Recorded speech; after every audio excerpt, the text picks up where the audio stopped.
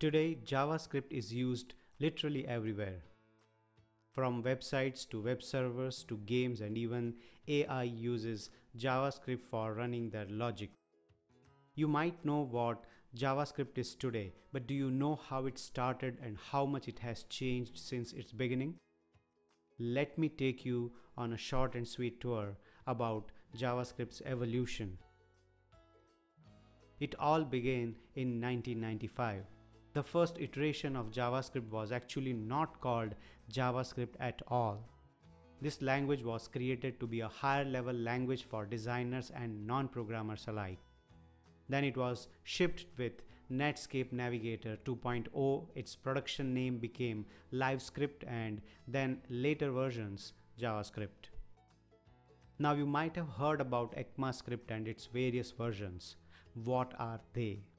In 1996, to try to standardize JavaScript, Netscape and Sun Microsystems went to ECMA International, that is European Computer Manufacturers Association, to propose JavaScript as the standardized language for the web. In 1997, ECMA released ECMAScript 1.0, which is what is now generally referred to as JavaScript. So for your better understanding, the term JavaScript refers to the language and its implementations. The term ECMAScript refers to the language standard and language versions. So in fact, as such, there is no difference when you say ECMAScript or JavaScript. It is just the same thing. JavaScript is a technical implementation. ECMAScript is just managing the version. The very same thing is JavaScript. Since the ECMAScript has come up with a lot of versions, each new version better than the previous one, of course, but we are not talking in detail about all of them. Why? Well, to be honest, from ECMAScript 1 to ECMAScript 5, we saw small updates and addition of minor features.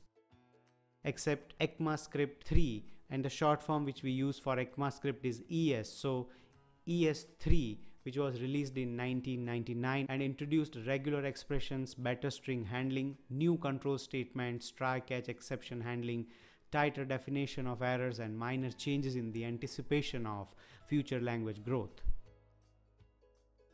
So if I talk about ES6, that is from the major change, JavaScript gets a makeover. The official name for ES6 is ES2015, and this is where it becomes more interesting.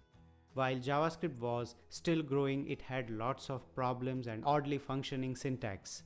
ES6 was the attempt to fix those problems while maintaining backward compatibility.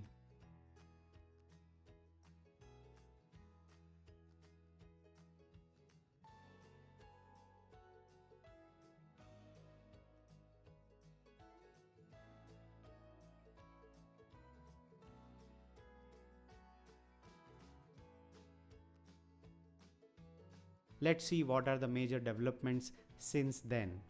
ES6 was released in 2015 and is the first major upgrade to JavaScript since 1997. It included many new things such as modules, class declarations, lexical block scoping, iterators and generators, promises for asynchronous programming, destructuring patterns, and proper tail calls.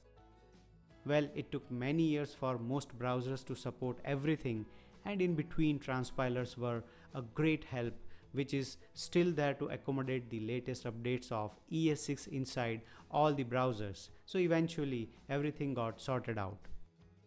ES7 was finalized in 2016.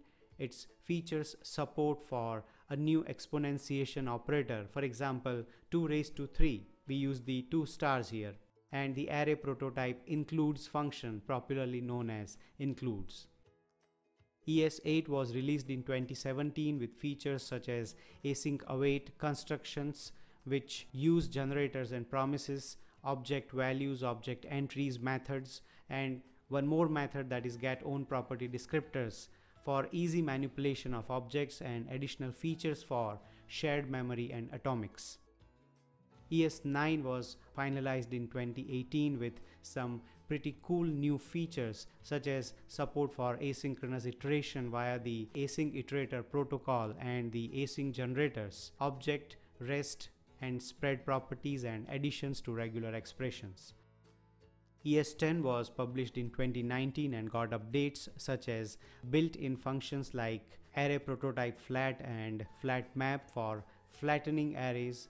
In addition, it included a few minor updates to syntax and semantics. ES11 was published last year in 2020 and had few new functions added, but the two most loved additions are the big int and the global this object. And this year we saw a newer version, ES12, which introduced the replace all method for strings, promise.any, aggregate error, logical assignment operators, weak ref, and a lot more.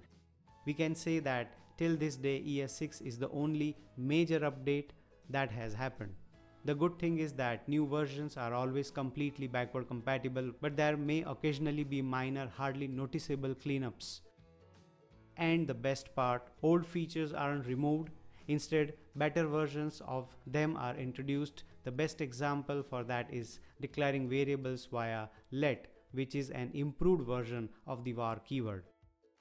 What is your favorite programming language? Let us know in the comment section. Thank you.